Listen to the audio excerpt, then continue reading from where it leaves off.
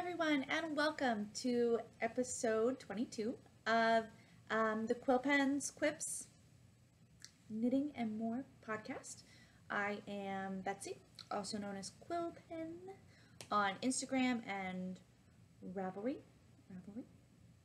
Welcome to all viewers, new and returning. Thank you for joining me. I hope you have your knitting and maybe a beverage or a snack or something. I have my coffee. It's early in the morning here and it's kind of a dark, rainy day. So it's just kind of a lazy day. Feels kind of So I thought I would brighten it a little bit with a podcast. So maybe if it's dark and rainy, wherever you are, this will brighten your day or morning or afternoon or whatever. So welcome. Let's go ahead and get started.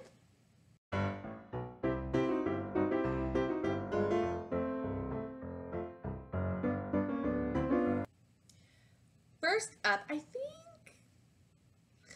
don't know. I feel like being in a different place for this new restart of the podcast just makes me want to change everything. I tend to change things on a whim. So I think I'm going to sort of change the format of the podcast, and I'm going to do like a fiber section and then like a self section instead of the many different things. Just focus on that. So they'd be more general, but that might make it easier. I don't know. We'll see. But anyways, we're going to start with the fiber section. So that means what is off, on, and will be on my needles. So first, what's off? I have two things to show you. I talked last episode about my new obsession with the planned color pooling, and that I was trying it to see how it was going. So I finished two things, and I'm gonna go ahead and show them to you because I don't think I'm gonna write up a pattern to publish. Or at least not soon. I finished the first skein of yarn, and now I'm working on the second, which I'll show you too, to sort of see how the math worked out on two separate yarns. And it's working, but there's still a lot of math, and I'm trying to figure out how to make that simple for different people. And I'm just not sure how to do that. And just math makes me nervous. And I'm just so out of my element with math that I really have to think about it. And I just don't want to think about it that much. So I'm kind of doing it for myself and figuring it out and having fun and playing with it, but I'm not yet worried about being serious and making it all work for everybody. So anyways, here's what I did. I have two cowls.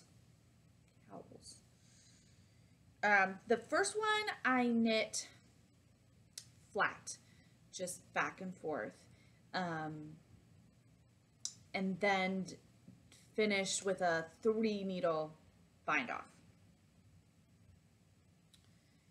So here you can see I made the color on one side, and I did a cable pattern. They are supposed to be alternating. I did one big and then one short, and then big and then short. that was planned. So here's a,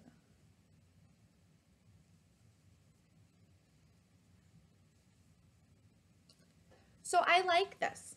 I think it's fun.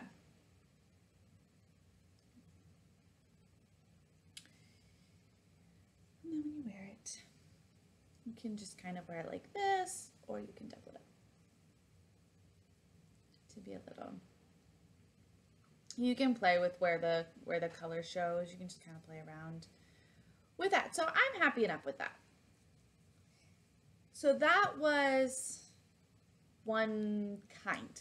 So then I decided to try doing it in the round, which makes a different pattern, even though my numbers were the same. And I did not weave in my ends. But so this is another cowl. And so it made that diagonal.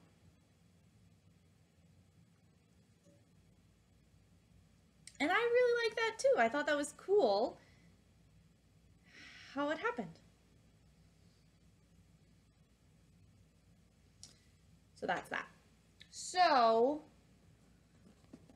those are the two that I finished. And now I'm working on another one because when I was figuring all this out, I was saying how I would need to do it again on another color to see if it still worked, or to see if the formula worked, even if the numbers changed. So my mom said, well, if you need to do another one, do one for me. So she picked her yarn.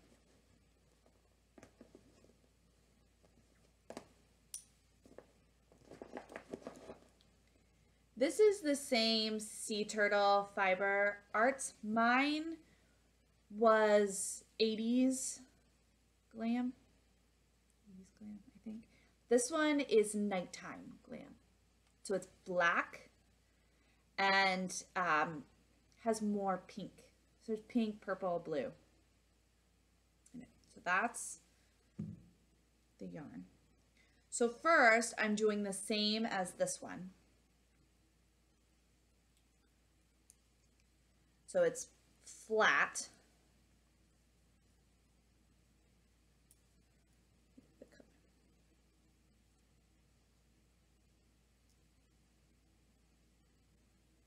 And this one I'm doing a consistent cable, the same, kind of every fourth row or something. And this is my Sherlock coffee.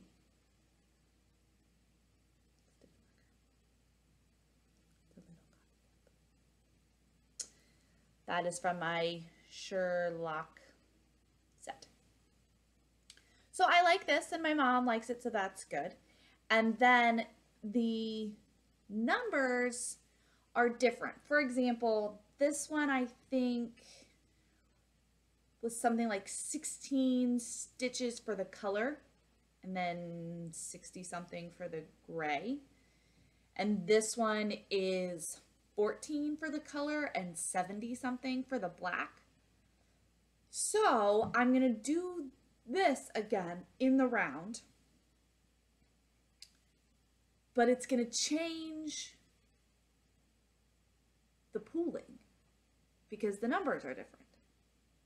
So, I mean, I probably could figure out how to get this exact, but I want to see what happens with this just straight. If I do the same formula, what pooling will happen, and we'll see. So that's my plan. When I finish this one, then I'll do that and see. So these are still design projects and I'm just being really relaxed with them. And I'm taking notes and figuring things out and playing. I'm not being real strict. So we'll see. And this is in my new chicken boots wristlet bag in the snitch pattern from Chicken Boots. This was for their Harry Potter release in July. This is I got another bag that I'll show you, and markers, Harry Potter markers, which I don't think I have. I might have to show you. Anyways, it's cute. It's a perfect one skein bag, and you just put it back here, and it's perfect. And I like the color. I wasn't sure how I would feel about the see-through fabric, but I really like it. And it's strong. Like your knitting needle doesn't poke through or risk poking through. It doesn't look cheap. It's really nice. I'm very happy with it. Okay, so let me get this back here. I feel very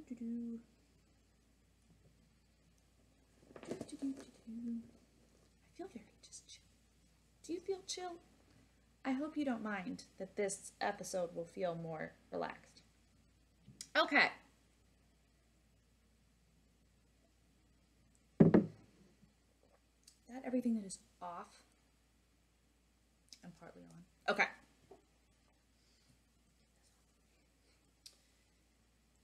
Now, what is on is still my Caprice shawl, and I did not bring the pattern down to show you the picture because I have it memorized now, so I'm just going. Poke me not. Poke me not from Jan Smiley on Etsy. You should all get one or two or three. Okay.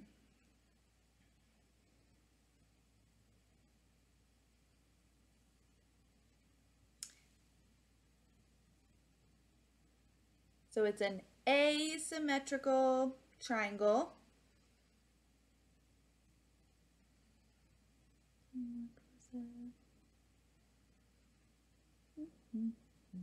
And this is the Wonderland Yarns in the aquamarine color.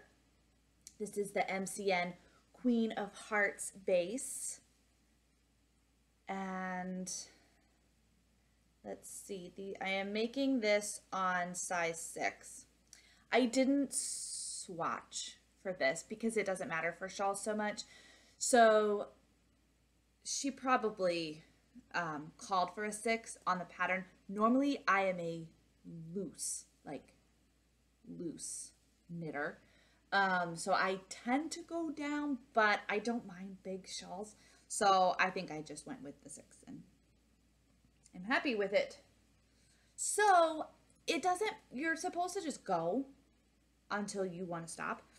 So I have finished 8 repeats of the pattern with this, and I've done 8. So I think I'm going to go to 10 and see how I feel. And then we'll see from there. I'm still enjoying it. Like, I'm not, sometimes, you know, when you get near the end of a shawl, you're just ready to be done. And I'm not yet there. So I'm enjoying this for now. So I'm just going to keep going. Now I have something to talk about. Insert rant here. Oh, okay. No. Hold the rant. Let me show you the bag first. This is also from Chicken Boots, their Harry Potter July release. Here's the Chicken Boots. Chicken Boots.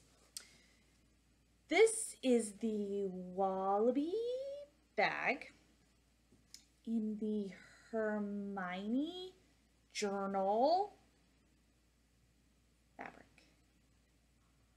I love it. Okay, so it's soft. There's no vinyl or anything to give it more structure. It's just soft. And it's all journal pages made up from Hermione. If Hermione had a journal, this might be in it. And there's pictures that she drew. Or like this, where is it? I love, there's the swish and flick.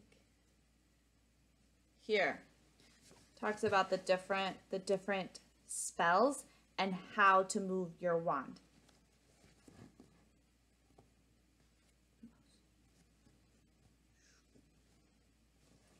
I like that.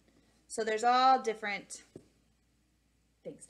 And another friend bought this same bag, but her fabric is put together differently, so it looks a little different and you can see different sections. It's cool that even though it's the same, it's still unique. The inside fabric is all drawn pictures. And it has 2 pockets.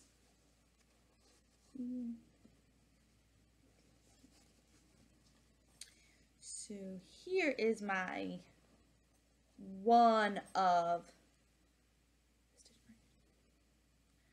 I got, this set had one for every year of Harry Potter. So this is the first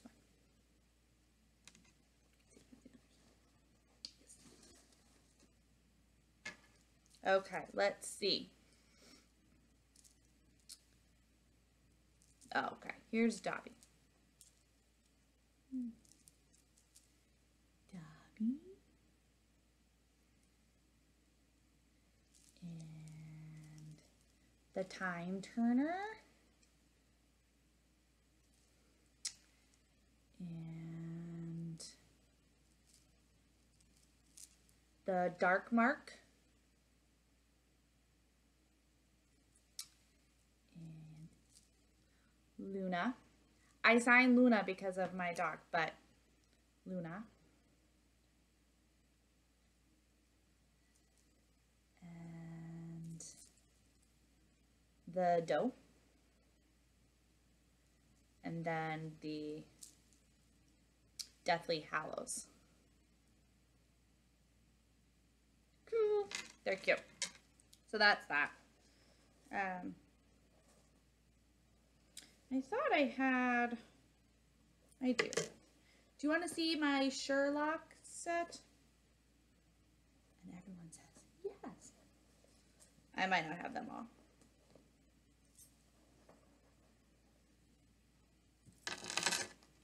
Okay, so I showed you the coffee cup, or the tea cup, whatever. This is, this is the laptop. This is focused on the TV, the new TV show. So that's the laptop for Watson. The violin.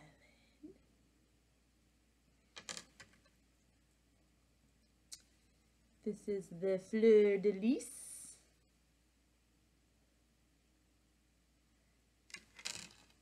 This is the key and the 221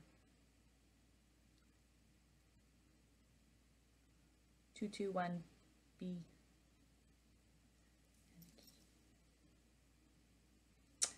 And I think that's it. Oh, nope. Cell phone.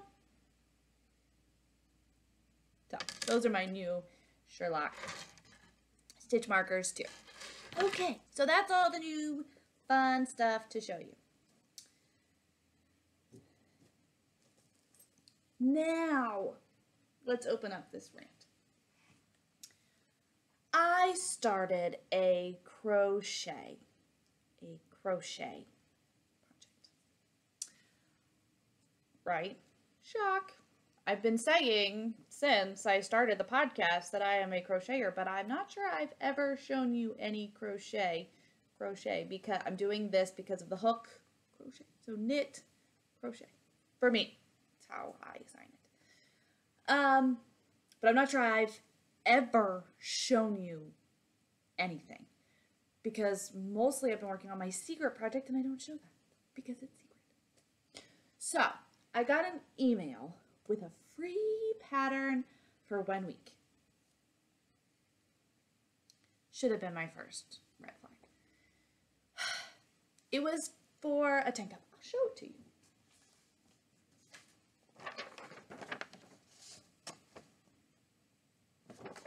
It's called Summer Rain Tank Top. I love it. I think it's really pretty. And it was free, so I was like, yes, I'm gonna buy it. And it was from a website. So the point was you were supposed to buy their yarn to match it. It was designed for their yarn. You're supposed to buy that yarn. And it was a beautiful wool, silk, 50-50 blend.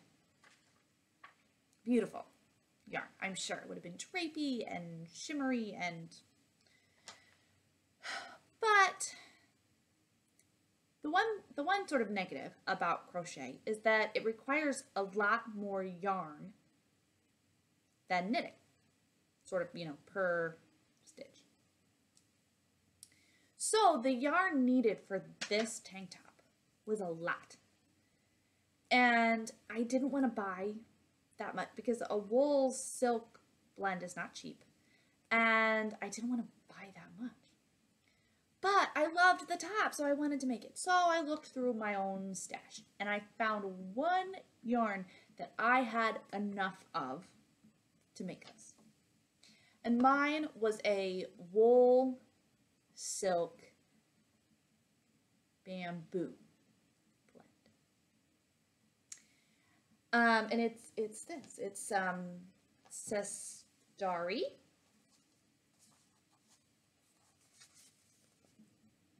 This is the Island collection in the palm tree colorway. Oh, I'm wrong. This is cotton. Cotton, wool, silk blend. Anyways, I had enough. I had mostly green, and I think I have enough of the green to make this top, but I also have 2 skeins of gray that I thought I could add in as a stripe or something, or the edging if I needed to. Okay, so I started crocheting right away.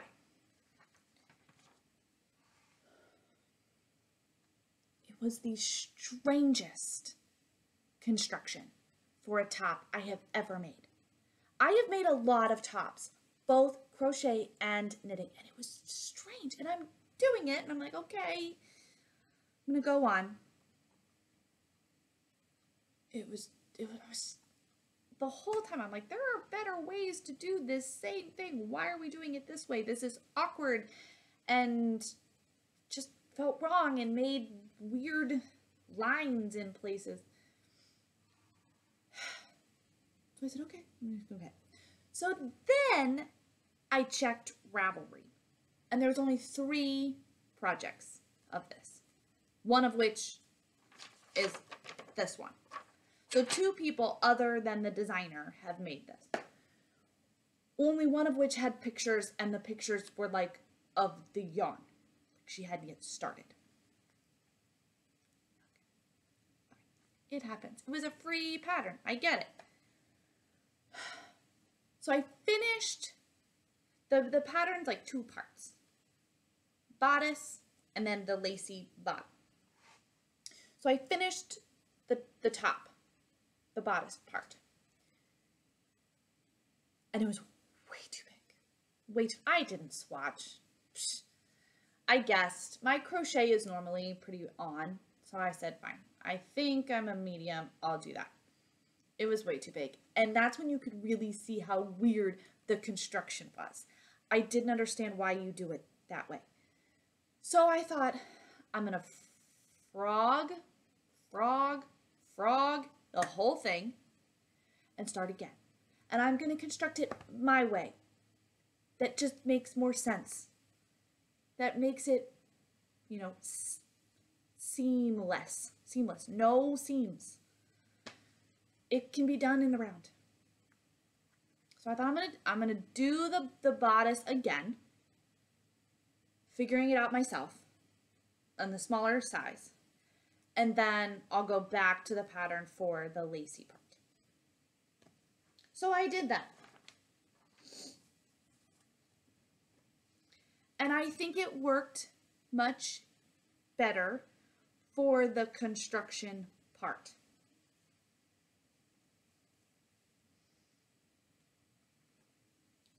It would need to be blocked. Okay. You can see. That's good. Okay. So I finished what I thought was the whole bodice and go back to the pattern for the lace for this part. No, you weren't done the bodice. So there's a strange pickup right here that you then add and go around for another 2 inches. And when you put it on, it's obvious that there's this line in a very awkward place. Why would you do that?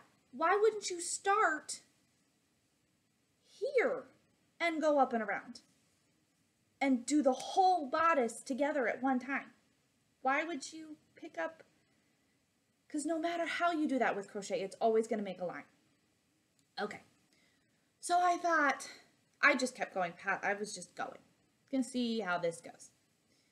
If it was only that problem, I would probably frog it again, start again, doing it from the bottom of the bodice, and then finish, and then go back and do the lace, because that line where you pick up for the lace wouldn't be shown, because you'd be adding the lace.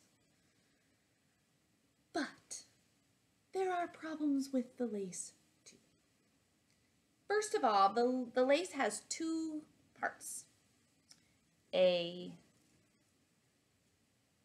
column and then like a leaf.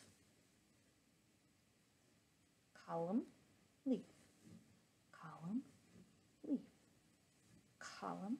You seeing the pattern? Okay, that makes sense. Except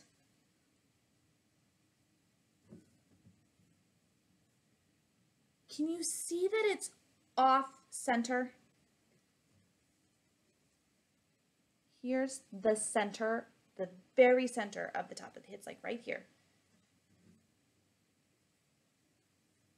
And then it comes down on, not in the middle between the 2, not in the middle of the column, just, and it looks weird when it's on. Like my husband was like, is it supposed to be off?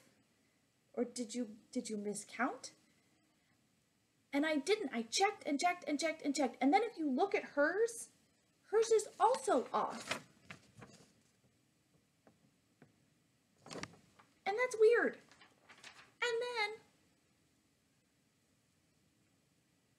then it's not even. It's not column, leaf, column, leaf, column, leaf, all the way around. It's off number. And not just for the small size, for all the sizes, it makes a double column at one part under one arm.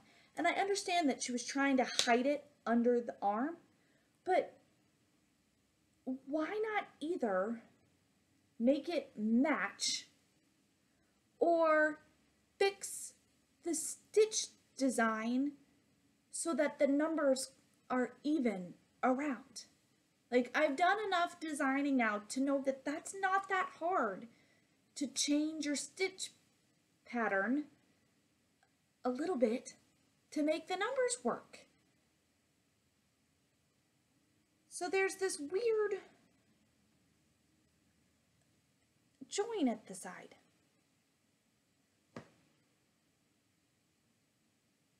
And I don't like it. I'm just frustrated right now. I'm going to leave it I was ready to just rip the whole thing right that minute. But I think it's still possible for me to fix it the way I want it. But it would take a lot of math. And I kind of feel like this, I like this yarn, and I feel like maybe it deserves better than this top. But I'm glad it was free. I'm glad I didn't pay money for new yarn for it. I think it could be really cute, but I'm just frustrated. I'm so frustrated with it right now. So that was gonna be a really cool thing to show you, and I was gonna, finally show you some crochet, and I just got really angry. So no crochet to show you right now, other than that you will never see again, probably. So that's that. Okay. Then I'm going to show you my finished yarn again. It's really finished now. This is the yarn that I spun for Tour de Fleece. And then we took it to our finishing party, and you put it in really hot water and just push it. Don't agitate it. And leave it for like 5 minutes. And then you wring it out, and you get a towel, and you get as much water out as possible. And then you like thwack it on a table really hard. Thwack it, and then you turn it, and thwack it, and turn it, thwack it, and turn it. Over and over and over again. And then you leave it to dry. And it makes yarn. And that just sets the twist, so that when you're knitting with it or whatever, it doesn't untwist on itself. It sets the twist. That's the point. So this is my Jamaica, and this is my Luna. So that's all finished. So probably when I'm finished the shawl, my next thing will be something with these. I'm still sort of just playing it by ear, That's a play on words. Playing it by ear. We're just gonna see what happens. So my spinning that's now, I have a new house for my spinning.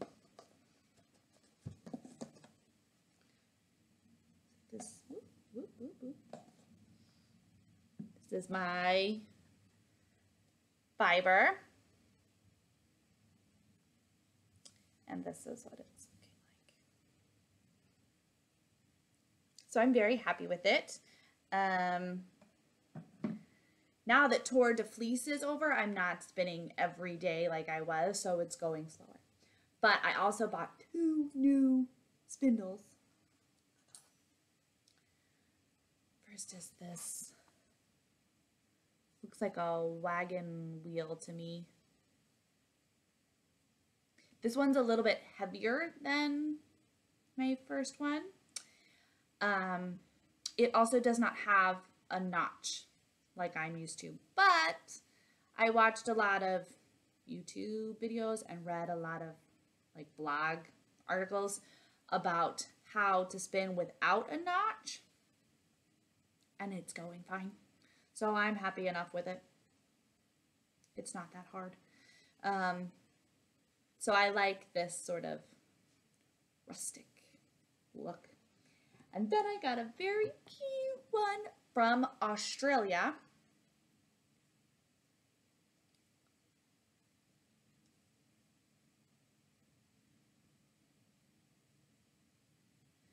This is supposed to be sea sediment gemstones. Very pretty.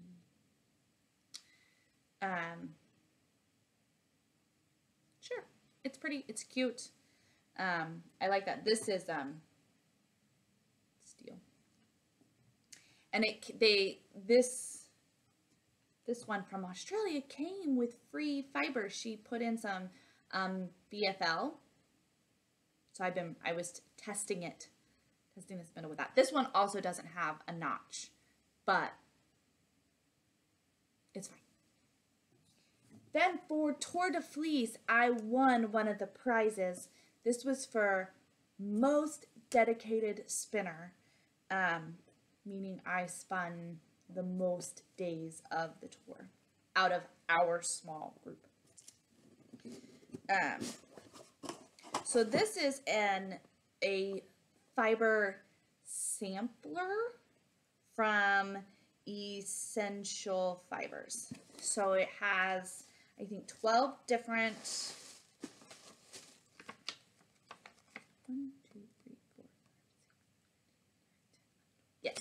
12 different types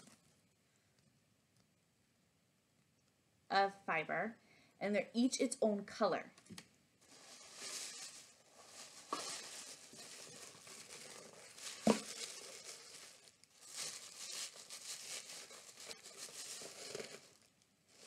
So you know which one is which.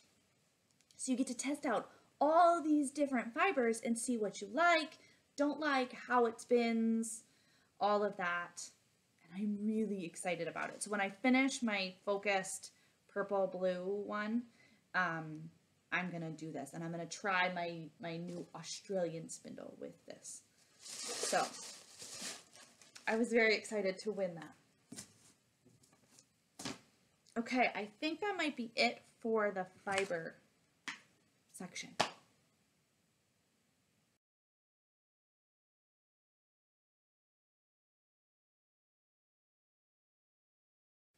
So let's move on to my self-chatter section.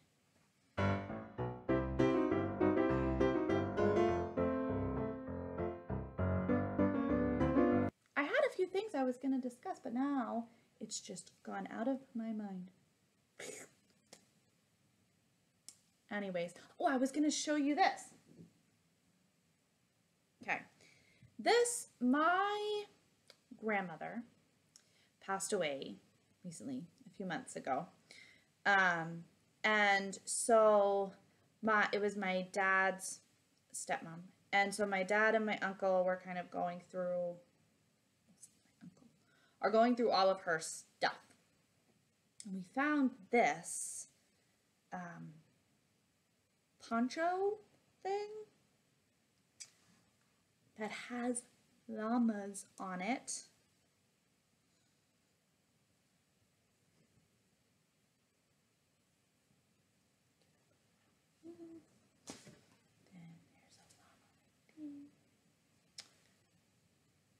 Oh, it is so soft and so warm, even though it's August and I really probably shouldn't want to be warm right now. But we think that my dad bought her this when he was in Colombia. He went to Colombia for a student exchange program thing. So he was there for a long time. And so he thinks he brought this back. That was a long time ago. So he thinks he brought this back as a gift for her. But it's still really nice condition. And I saw it and I was like, I really want that. I would really love to have that. And so my parents were willing to give it to me. So I have it now. So I think it'd be really nice for the winter. I love that it had the llamas on it. It's just really cute. Cool. So I wanted to show you my new poncho.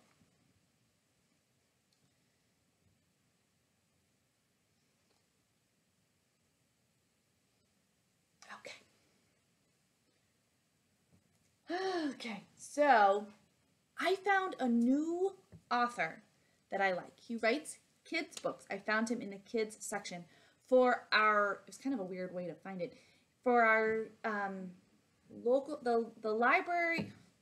Our library district is very disjointed, but the library that we go to for story time had a different setup for summer reading than the other library areas. I don't know.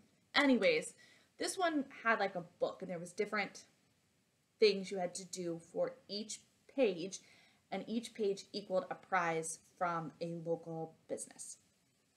So one of them was to get an audiobook, listen to an audiobook. And audiobooks aren't normally on my radar. I don't pay attention to that because they don't do me much good. But we looked at the kids' audiobooks so that my boys could check off that page. And a lot of them were for older kids. And I saw one that looked interesting as an audiobook. And so I looked for it in the actual books and found it. And it was this book. Escape from Mr. Lemoncello's Library by Chris Grabenstein. Sorry, I don't know how to pronounce that.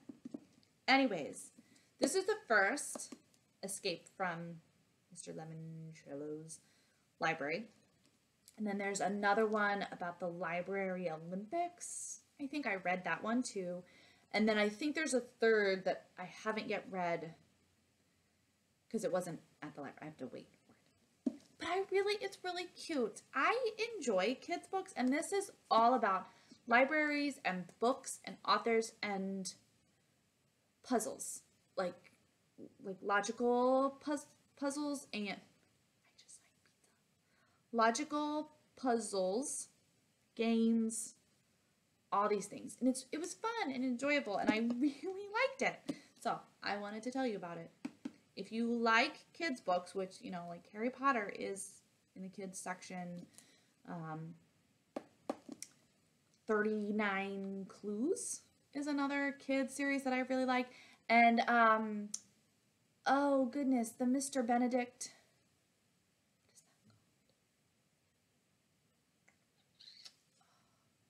I will find the title and I will put it here. Why can't I think of it? Anyways, there's another kid series that I really like. Anyways, this is a new one that I'm adding to the list of favorites. I recommend it if you like kids' books. My husband and I went to see Newsies in the movie theater. They filmed the Broadway stage production. They actually filmed it in LA, but that is beside the point. So it's the stage, it's the actors, like you see the set changes and the, like the microphones tape, like it's like you're really there, but like right up on the stage with the actors, and you saw the audience, it panned and showed the audience cheering or whatever. It was so good. Newsies is one of my favorite movies from growing up. I really enjoyed it. It's a very good musical. It's good history. I just love it. And so it's only out in specific theaters on specific days. That's it. So it was 2 days, and it came out once before, but I don't think it came to my town. And then I was kind of looking for it, and then a friend texted me and said, "Did you notice it's coming next week?" And I said, "No, thank you." So we bought our tickets and we went to see it on Saturday afternoon. And I had been warned that it's different, that they changed some things. So I was ready for that. And I was warned that they added some songs and that they changed a lot of the words to the normal songs, which I think is all rights and copyright issues, which I understood. I was fine. I was accepting. I was ready for that. So that was good. I actually liked some of the changes they made. I feel like one big change was they made it actually more historically accurate for the finale, like what happened because it's all about the newspaper boys' strike of 1899 in New York. It was so good, but I was very happy and excited to see it. I really enjoyed it. It was not captioned. We went in and we asked because I knew that because it was filming the stage production, that maybe the captioning laws don't apply and they can get around it that way. And so we discussed it with the movie theater manager, and he said that he was willing to try and see because it was Disney, and if any company was going to go ahead and caption, it would probably be Disney. So he set it up, like he gave me the glasses and everything to see, but the movie started and it wasn't working. So I asked if they had sound amplifiers, but he said it wouldn't have worked either. Like, it's all on the same, if one works, the other. I didn't understand that. But he said no, but he was willing at least to give me my money back for my ticket. This time I declined and I stayed in the movie because I myself was still able to enjoy it. I knew the story well enough. I knew the songs well enough, and I had my husband there if I was like, what is going on, that he could tell me what was happening. So I still enjoyed the movie and I felt like I got my money's worth. So I said no, thank you, but that was a good response for him to have, to be willing to give me another ticket, a free ticket for another movie, to replace not being able to understand this one. So I personally declined, but I was glad that that was his offer. I felt like that was satisfied. So I was disappointed that it wasn't captioned, but I still enjoyed it and I knew it well enough. So it was a fun date, afternoon outing to see that. My husband likes the movie too, so he knew it well also. So we both equally enjoyed it, I think. So that was fun. Next, we have one more week and 2 days of summer break. Next week starts school. And we are going to actually start school here at our house. My first son, my oldest son, is now 3. And he is a typical type A, likes to sit and do work. Very opposite of me. But we've been talking about school, and when I saw them doing their summer reading books, where they had to they are supposed to draw pictures of different things, like draw a picture of your favorite book, or read a book about a farm and then draw a picture. And he was so serious. He would sit there and he had it open and he would ask me like, okay, what does this page tell me to do? Well, you're supposed to draw a picture of whatever. And he'd be like, okay. Draw it, and he'd show it to me and be like, there's the train or whatever. And he just loved it so much that we started thinking about school and talking about school, and he wanted to start school worksheets. So one day last week, my husband was gone for a day conference, and Devlin asked, please, can I do school? I want to do school. So I said, okay. So we did school. So I have planned a lot of preschool worksheets for him to do for school. And we're going to do a big first day of school start. So I will be starting preschool with him next week. So that'll be fun. So that'll be big, new, and exciting. And I will tell you all about it next time, I think. But I should probably go ahead and stop there. This was a long episode, longer than I expected. So thank you for joining me. I hope you enjoyed it, and I will see you next time. Happy knitting. Bye.